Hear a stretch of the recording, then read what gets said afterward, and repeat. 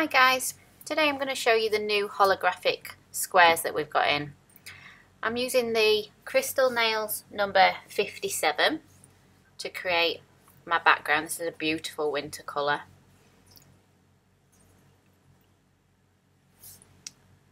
And then Crystal Nails FD6, which is a full diamond shimmer acrylic.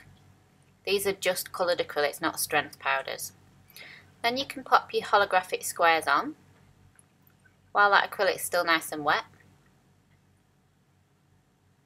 Whatever pattern you want to do. And then I'm going to cap that nail in my Perfect Nails clear powder.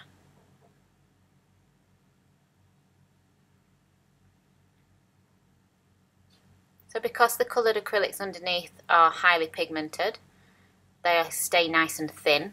So then by the time you've capped over the top, that nail's not going to be very thick. It's going to be its normal thickness, so you're going to get a good strength nail out of it.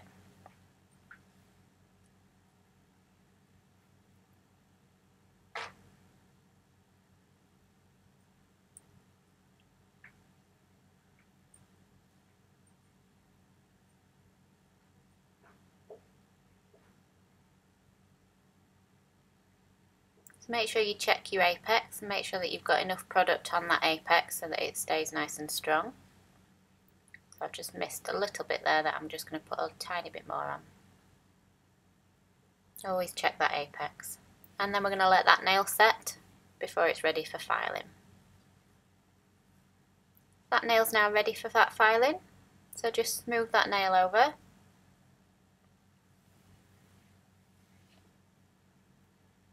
And once you're happy, you can move on to your white block, just to refine it.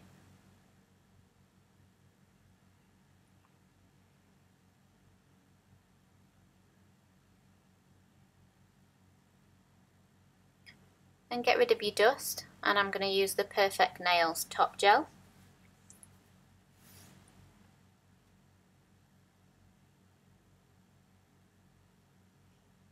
And that can go into your lamp to cure.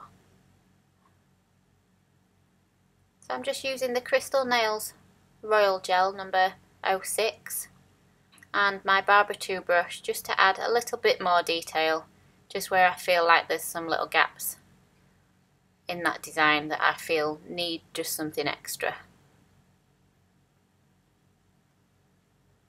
It just creates a nice party looking nail, this one. And you can see those holographic squares just shimmering when you move the nail. Again, remember with the barber brush, if you want in thicker areas, press down, and if you want in thinner areas, lift the brush up so that you're just using that point of the brush.